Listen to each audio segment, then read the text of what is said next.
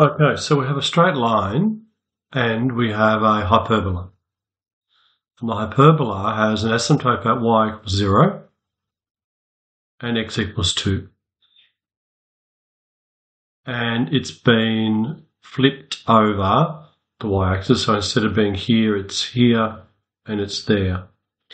So we have this straight line which has a gradient of 1, but c is the y-intercept.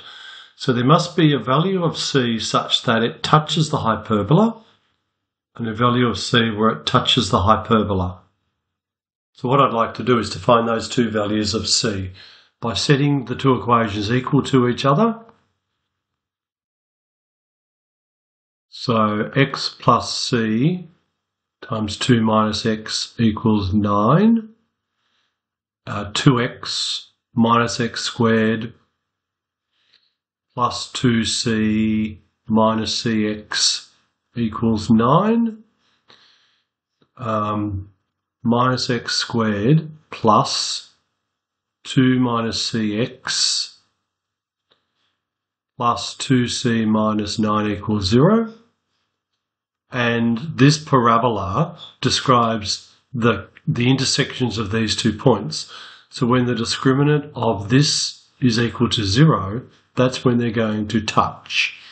So the discriminant will be 2 minus c squared, b squared, minus 4 times minus 1 times 2c minus 9,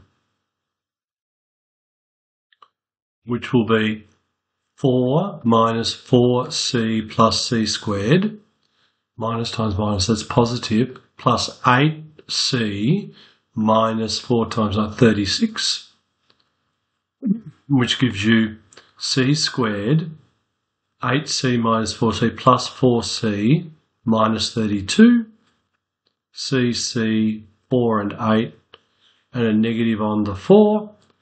Therefore 0 equals c minus 4, c plus 8. Therefore, when c equals 4 or negative 8, they're the two times that the straight line and the hyperbola will touch once.